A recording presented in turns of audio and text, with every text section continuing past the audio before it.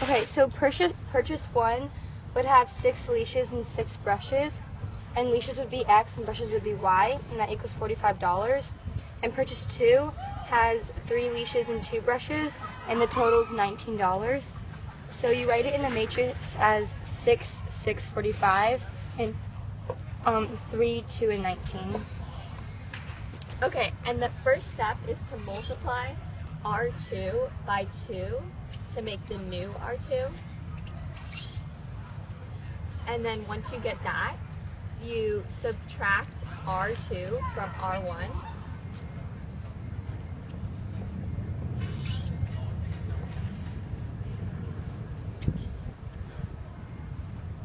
And then divide R2 by 2 to make the new R2.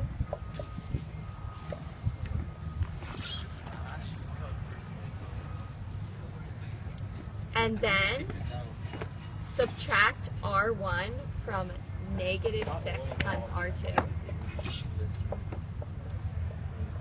to make the new R2. And then after that, you divide R1 by 6 to make the new R1.